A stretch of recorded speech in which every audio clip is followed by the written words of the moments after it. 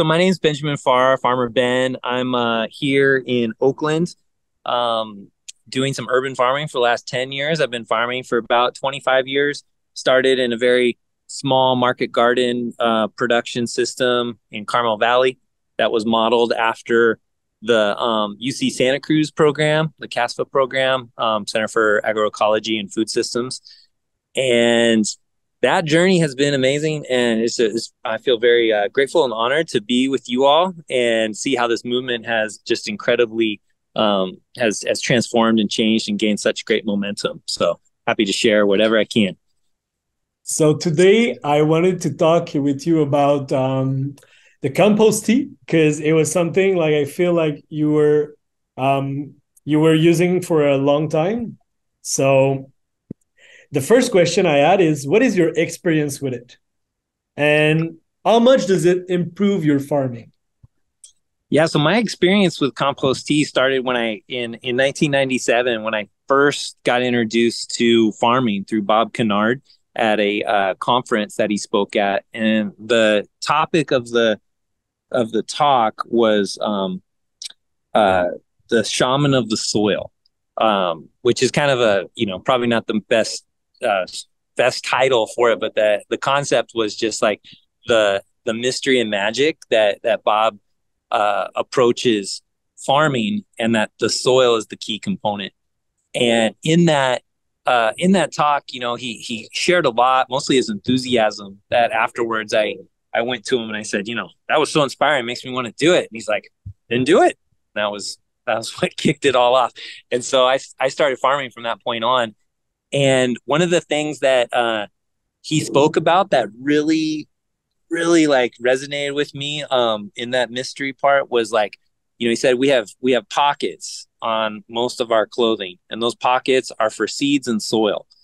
And wherever you go, you should gather seeds, and wherever you go, you should gather soil. And when he talked about soil, he was talking about the the microorganisms that are in the soil, and finding good healthy soil, getting that, and then inoculating your farm with it through a process of inoculation through water, through tea.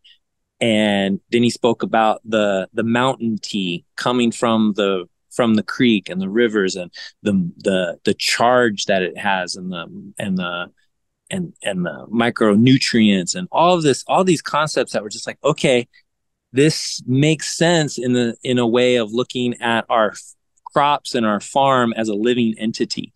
And he also said, do I feed you? If you think about your soil and your crops as entities and as sentient beings, or as yourself, do I feed you once a big meal every 2 weeks? That's what fertilizer is kind of like. It's like, okay, every 1 to 2 weeks, you're going to give them a dose, or you're going to put stuff in the soil, and what, and it really helps when you actually feed them a little bit all the time. And so that kind of kicked me off into understanding and looking at nutrient cycles within the farming component. A few years later, like 2 years later, I did my permaculture design course at the OAC, Occidental Arts and Ecology, in '99. And in that, we dove into farming, and we also dove into compost teas. And I started just making them and experimenting and trialing and doing stuff. And Bob's words to me at that time were, the more you do, the more you have to do. So the more involved you get, the more It you can get is so involved. exciting. Like you're Yeah. talking out, and I'm like, wow, I want to try this. Yeah. Well, one thing, I guess actually the first exposure though to compost tea was a few years earlier, but then it was after that talk that I started land stewarding on a farm where the owner had been doing compost teas passively in an anaerobic place, right? So he was taking fish and fish guts from when he would go fishing, put them in a garbage can with water, and then just let it sit for like 3 months. And I came across it because I was working in the orchard, and I opened up the bin. I almost passed out. It was so intense. I'm like, what is this? He's like, oh, that's my fish soup. And I'm like, for what? And he's like, for my plants. And we give it to the figs. And literally like the next day you would see them just like boost out, and it went, and as I went into my journey, I realized, okay, there's anaerobic and aerobic teas, and there's beneficial in microorganisms, and there's non-beneficial ones, and there's like a whole world of intricacy you can get into with teas. So it's pretty amazing stuff. And so since I started farming and feeding plants and soil, I've always been doing teas at some capacity. Wow. Yeah. And do you feel like it is it measurable on your farm, the difference? Can you explain how, like, have you been able to come see the difference? Like, I know it's a big question in the compost area. Yeah. I think the answer is yes. Increasing cycling, increasing yield. If you increase the nutrient cycle, you increase the yield. So the idea of like increasing that digestion and that capacity within the soil you'll have a result. Now, measurable results, visual results, like, I guess it depends on what you're measuring. And if you're looking like, because there are sometimes just immediate visual results that one can see. And then other times there's longer term results that you can see. I like to think of compost tea. It's like kombucha for your plants, right? So it's like you're drinking kombucha and you're like, okay, is this good for you? Can you see the results? And you're like, well, it's full of probiotics and I feel good.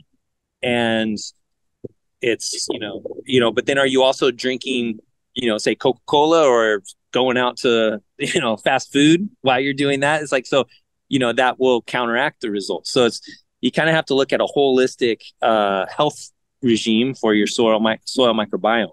And if the microbiome of the soil is healthy and you're feeding it as if it's like a kombucha for your soil, then you're gonna be building up more resiliency. And so I think when you notice it most is when there is stress on the farm. So whether it's pest pressure or drought or just resiliency in total to the crop, that's when, if you have this like buildup of resiliency, that's when it will you'll notice the difference.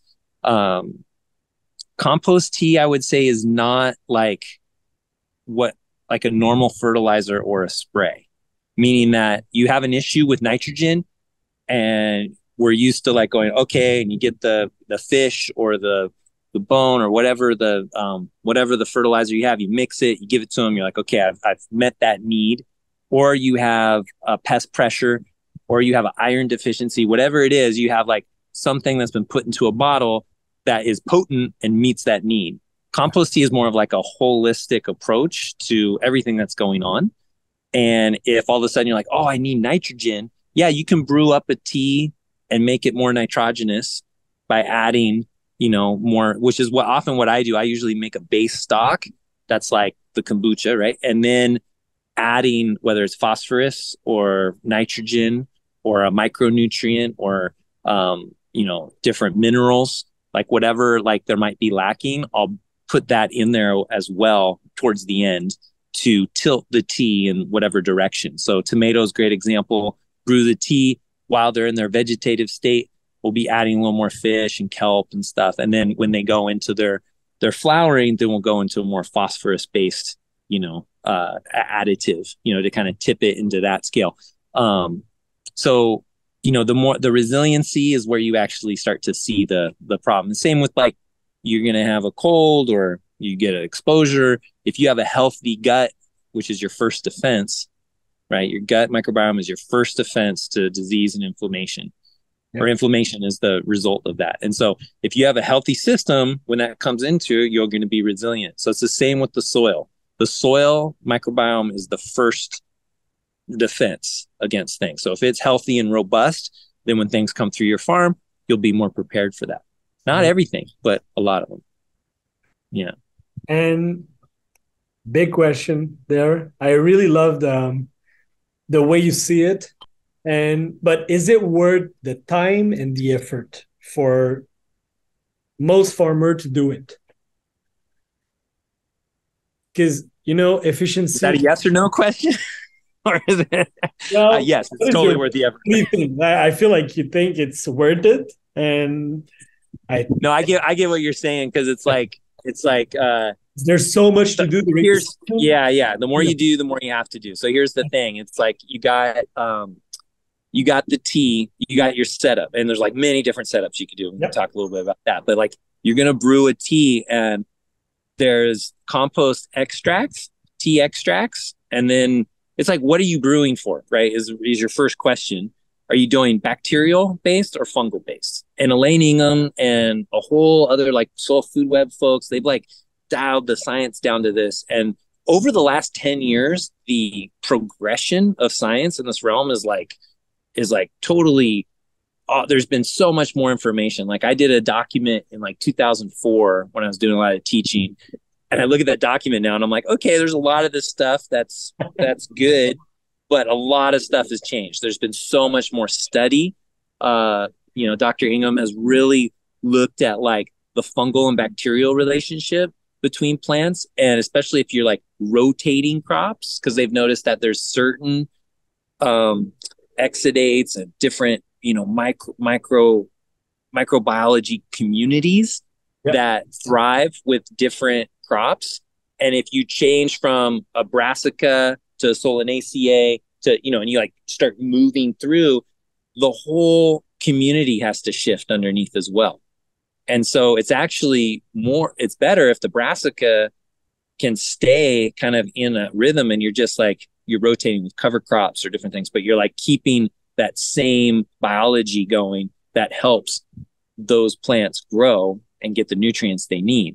And so then you go, okay, am I brewing a fungal tea, or am I brewing a bacterial tea? Because we know that certain crops like bacteria based connections, and other ones like fungal based connections. And then is this something that I'm feeding the soil? Just like when you do cover crops, it's like, what am I growing my cover crop for? Am I growing it to fix nitrogen? Am I growing it for biomass, right? If I'm going for nitrogen, I'm going to wait till that optimum time, terminate the crop, turn it in. If I'm going for biomass, I'm going to let it go beyond that nitrogen, let it get to its full maturity, turn it in and get in, because I'm going for that soil organic matter. So it's the same with the compost tea. We're looking at like, what is it that we're brewing for? And it's very specific. So if you're doing a compost tea extract, you're only going 4 to 6 hours. Okay. And you've extracted it, and it's fungal. And then it starts to churn. And then at 6 to 8 to 12 hours, it starts to go bacterial. And then after 12 hours, it's eaten everything up in there, the food that's in there, and it's hungry at that point.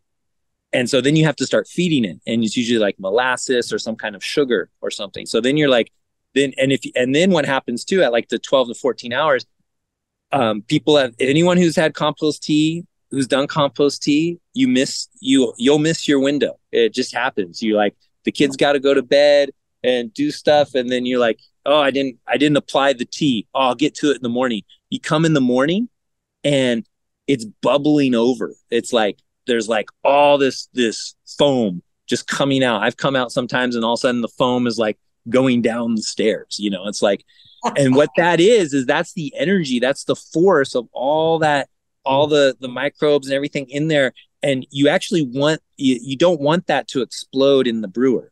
You want that to get into the soil and take off in the soil. Like a good friend of mine who's done a lot of work with Rodale and Dr. Ingham and stuff, he's like, what he's noticed is like, if you can get it to where it's about to just go for it, because what it's doing there is it's just multiplying, right? And so you're taking a little bit of compost or a little bit of soil, and you're putting it in here, you're aerating it, and that's basically multiplying it by a huge amount. So is it good? Yes. How much compost do you put into your garden and it just disappears? It can never take enough. You can constantly just put more and more tons of compost, and it just seems to just like disappear into the soil.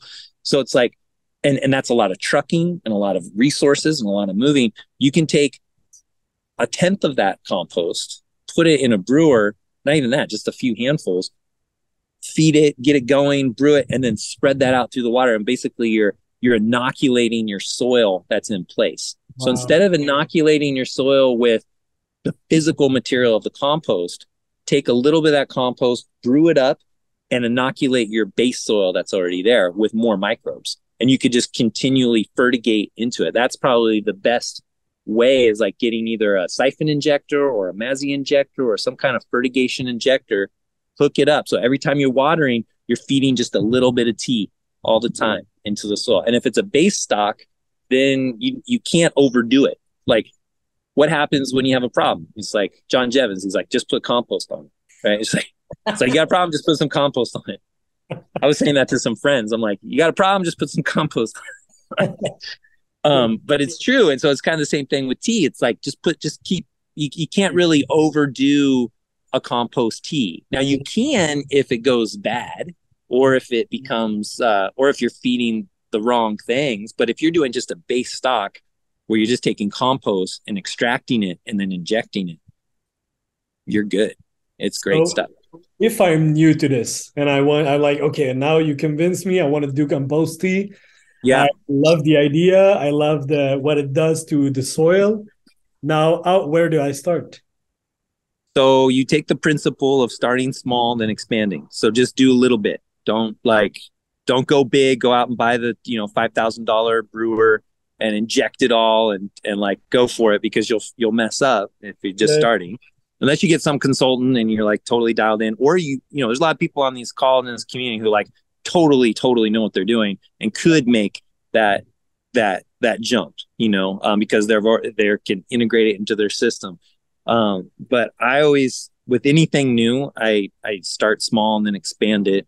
And what you can do is you can start with a 5-gallon bucket or a trash can and an aquarium pump and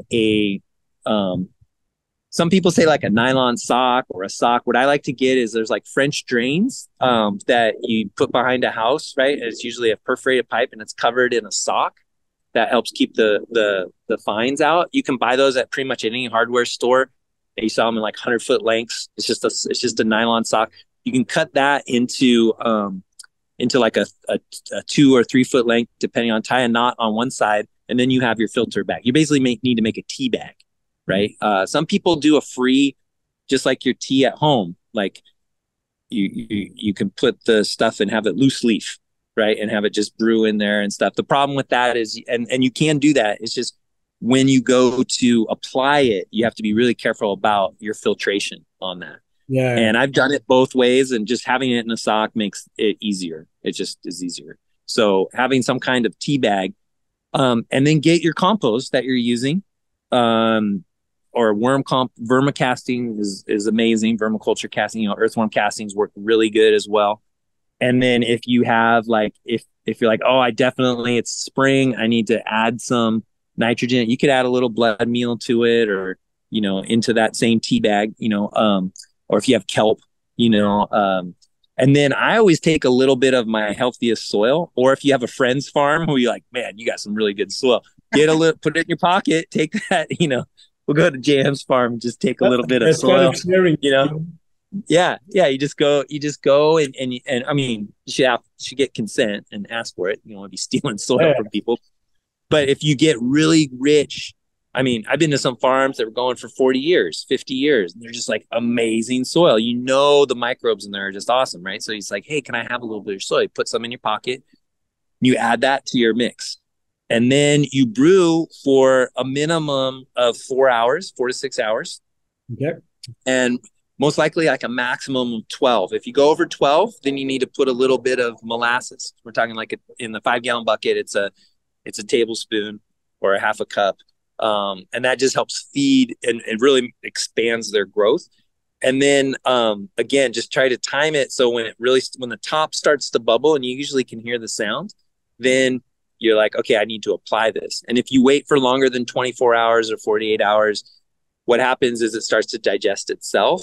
Things start to digest themselves and you start to lose that charge, and you have to keep feeding it. And after 2 days, 3 days, you have stuff in there, but it's aerated and it's expanded, but you've kind of lost that energetic pulse, the charge of it. Right. But it's still good. It's still more like a tea.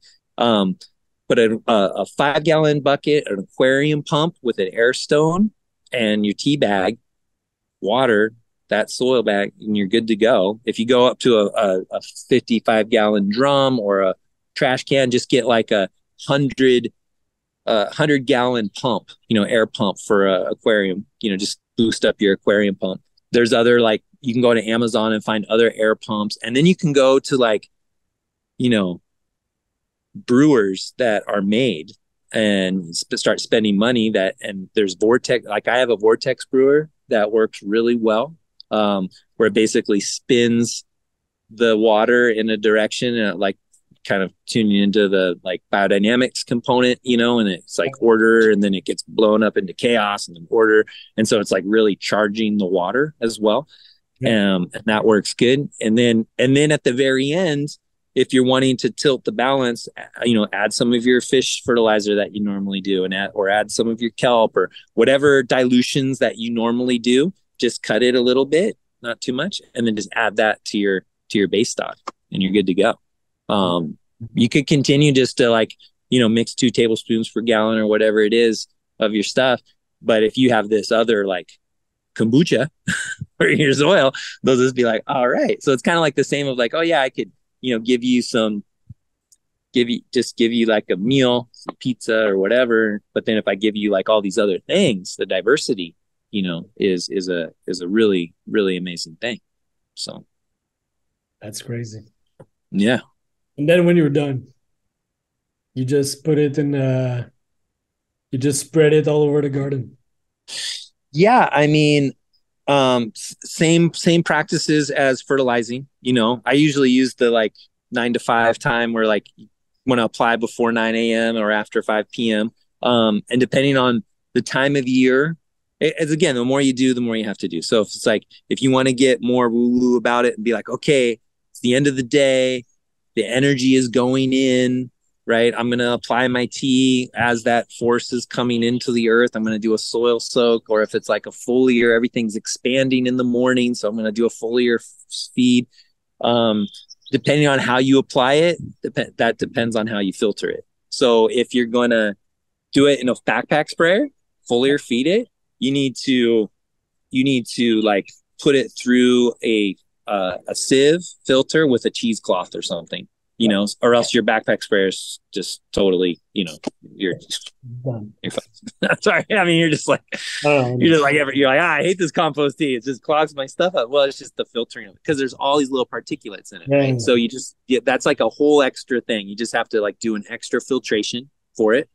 And then the leftovers in the sock, take that to a fruit tree or take that somewhere and just put it around, or put it back in your compost pile, you know, whatever it is, and use that. And yeah, it's good stuff. I mean, I would say those who inject and do fertigation too, that works really, really well. You know, just if you have a, you know, 50 gallon or an IPC tote, whatever that you're able to brew in, and then just hook up an injector to that. So every time you're feeding, you're just, you know, it's just siphoning in there. The Mazzy injectors are really awesome. People use dosatrons or Mixrites or whatever, which I've used, but the Mazzy injector system is just a Venturi. It doesn't clog. It's awesome. There's no moving parts. It's just the pressure of the water. You know, you can also buy those little siphon things that hook onto your hose. Yep. And you put one into the thing, and then you're just spraying it around. So that works good too. Man, that's amazing. I feel like you said a lot. I said a lot. No, but like a lot of super pertinent things. Like I couldn't ask for more. It's amazing. That's it. No more questions? No more question for my end. Do you have anything else to say? I mean, I would say that like I feel like we need to spread this thing all over the community. Yeah, I mean, compost tea is a really good thing. And again, like once you start doing it, I think I was saying earlier, like you'll forget about it, or you said like, why wouldn't you want to do it?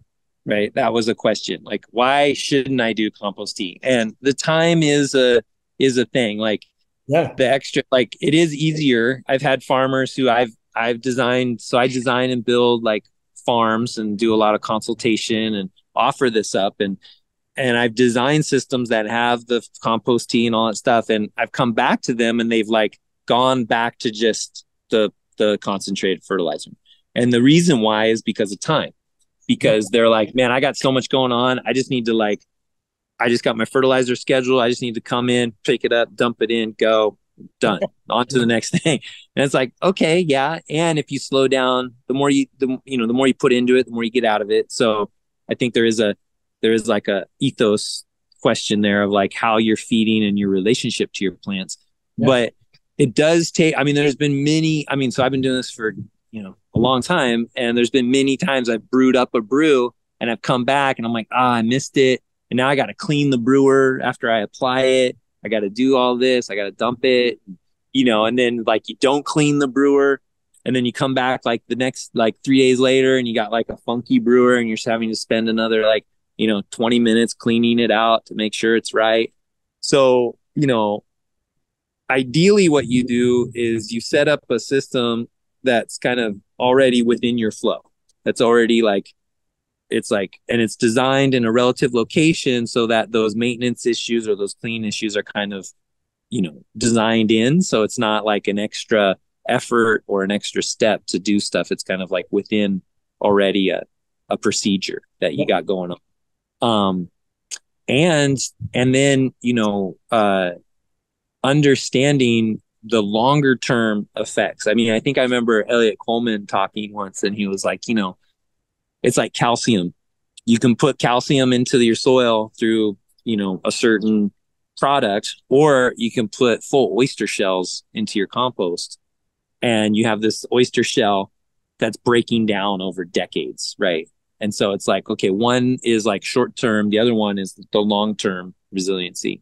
And so I feel like compost tea, even though it's like an immediate action, has a similar type of long term effects on the plants and on the soil. So even if you're just doing it a few times a year, it's helpful, I think. So even if you're doing it, say at like critical moments, and I'll go back to the tomatoes because they're just such a critical crop, where there's certain windows when you're transplanting, when they're going from vegetative to flowering, and when they're going from flowering to fruit, right? You have these moments where the plant is like ready to make that transition. And if you come in with a tea that's focused at that transition point, it can really help cabbage. It's just about to head up, right? Things like that, where it's like, okay, I'm going to help the plant at this moment that it's needing an extra, push. Yeah. So it's like a great example is the end of the year, your frosts are going to, it's imminent. They're coming. The days are getting shorter. There's still some hot days. Your tomatoes are ripening, but there's a lot of green ones, right? And you're like, damn, how can I do it? It's like brew up a tea, high phosphorus, and just like foliar feed them to really just push them over. You might be doing compost, and you might be adding, top dressings and stuff, but that foliar feed again is like, it's like the IV, the stuff on the soil is like, is you're eating it. The soil has to digest it and transmute it to the plant. The foliar is like underneath the leaf at the right time of day, nothing better. The plant is just, it's getting an IV. So it's like putting that foliar feed at that right moment can really just help transition the plant. And that's when you really see a difference. I've seen that with tomatoes, like where they're just like sitting there and everyone's like, why are they still green? Like, when are they going to change? I'm like, kick them with some phosphorus, like get them a little, let's do a high phosphorus seabird guano tea, and with the compost and with the stuff. So they're used to that. It's a simulated, and then you just, or you make, I mean, I've gotten into like making kind of like the biodynamic compost recipes, right? So you're making piles with specific functions for specific plants, and it's like 22 layer lasagna compost piles. And you're like, oh, I know exactly. You're like, whoa, okay, but then you're adding certain nutrients and certain things, and you have this pile number 6 or pile number 24 or whatever it is. And you're like, okay, that pile is going to the tomatoes at the end of the year because we know it has what they need, as opposed to just generalized all-purpose compost, which is also great. And so again, the more you do, the more you have to do. Compost tea is awesome. Don't drink it. All right. You have to put sometimes on the brewer for plant consumption only. I taught at an institute and people were like, compost tea. Oh, they thought they could drink it. They thought it was like a tea to drink. I was like, no, no, no, this is for the plants. And they're like, But how do that's plants important to drink? mention. You Yeah, don't. not for human consumption, please. But It's like kombucha. yeah, yeah, and it's like, I mean, I was showing you earlier, like this is our garden. These are figs that we just, cut back and stuff. But like the fertility of these plants and everything, we do a lot of stuff for seed and everything. But like, it's like people say like I have this golden touch sometimes. They're like, oh, the plants say hi, and stuff. And it's like, yeah, the more attention you give something, the better it responds. But it's also like what you're feeding it, And so I feel like the glow and the like thing is from the nutrients that they get. And it's a little crazy. It becomes a jungle at times. But yeah, it's like if people have questions or they want to like start a new compost tea thread in the community and upload our experiments and talk tea, totally great. Just remember, like on those recipes and stuff, it's just think of it as yourself. Like I'm not going to give you Earl Grey before you go to bed. I'm going to give you chamomile, right? Or something. So it's like you want to brew what that plant needs and when they need it and how you do it. So, but there is like a general tea. And so what's the caffeine versus the not? So it's like you got nitrogen, phosphorus, potassium, these are like the things that the plants are getting. But then you have just a tea that you can actually brew with plants. I mean, we could go into a whole thing. Like, how do you generate on-site fertility teas? And you go to Comfrey, right? So Ireland, 100% nitrogen-based fertilizer inputs from Comfrey. There are no import of nitrogen, no fish, no anything. It's just the Comfrey, and then the Comfrey is a bioaccumulator, so it has the minerals in it too. And you chop, Comfrey. It's just growing. You just chop it. You put it in a 55-gallon drum with the weight on it, and it just like compresses and it becomes a sludge after a month. And then if you do it with the lunar cycle and everything, you get that charge. But it's a 4-week period, and then it just compacts down. You get the sludge at the bottom. You pour that out and you mix that 40-to-1, and that's your nitrogen fertilizer, right? With minerals, with the micronutrient. I mean, it has so much in it because it's accumulated from it. But you want to make sure you get the Comfrey growing from a good patch and not from like here in the urban environment. We have this Comfrey growing, and it's right over this like area that actually has a lot of lead in it. So I'm not going to make compost tea from that because it probably has bioaccumulated some lead, So you really it all depends. You have to know where you're getting your source stuff. But that's just one example of like, because people all the time say, well, I want to stop importing fertilizer and I want to stop importing nutrients. How can I have on-farm nutrient source? This is so important because I was talking to these people in Tasmania and New Zealand. They have like big issues with that. They can't have good compost. So that's so resourceful to use what you have on site. And we didn't even talk about manure teas, right? So then you got goats or chicken, it's like, so you have chicken manure on site because you have your small chickens and you don't have enough for egg production. You're not doing eggs for the community, but you have, 12 chickens that are just generating, some eggs for the farmers and family, but they're generating poop. Or you have a couple of goats and you're just milking it for yourself, but they have poop, or you have the cow or your neighbor's horse or whatever. So those manure teas is a whole nother one that you also want to brew and do a whole thing, or you compost that manure and do it. So it's like there's a whole nother realm on the fertility cycle there of how to do that. And then you also, if you want to dive into it and start this journey, you take a class or get more informed, read the books, get a microscope. And then before you apply, you pull out some, you drop it on, you look through the microscope and you do a bacterial count, or you look at your hyphae, and you see what's in there and you go, oh, okay. And you do it at 4 hours and you do it at 6 hours and you do it at 8 hours. And then you're like, oh, okay. It was at 6. It was like between the 6 to 8 hour period. That was the time I need to apply it. Or at 8 hours, you're like, oh, we got to apply it now. And that's how, when you geek out on it, that's what you can get. And then there's the whole, oh man, then you get into like, we have one of our farm managers is a master, just came on this year, and she's a master in Korean natural farming and the ferments, right? So then you go into the ferments where you're then taking your spoiled strawberries, right, that you're going to throw away or compost, and you ferment them and you make an actual ferment that you reapply back to the strawberries, right? Or you do, there's like, I mean, she sent us a proposal. I was like, okay, because I've followed natural green farming and like, how do you harvest beneficial indigenous microorganisms and bokashi and all this stuff that you can do? But, she's done the course. She's, trained with the master. And so she like listed them all out. And I was like, okay, this is like a whole nother level and a whole nother world. And so her company, Entangled Solutions, Hope, she's amazing. I'm so excited to see what they do once we start setting up a site for them to really like, because that's the biggest thing is we get all these young folks that come on. Because I want to follow. Yeah, we'll definitely. I mean, she's a consultant, and that's and like Korean natural farming here in California is like heavy with the cannabis industry. It's like because people are like, oh, because cannabis is super high demand, right? It's a lot of nutrients, and so it's like, okay, and they're looking at the costs. How do we cut our costs? Because at a certain scale, it's like, okay, now I'm buying 55-gallon drums of fish and this is $700 whatever, and you're like, okay, how do I bring that cost down? Is there any way that we can generate on-site compost, on-site fertility?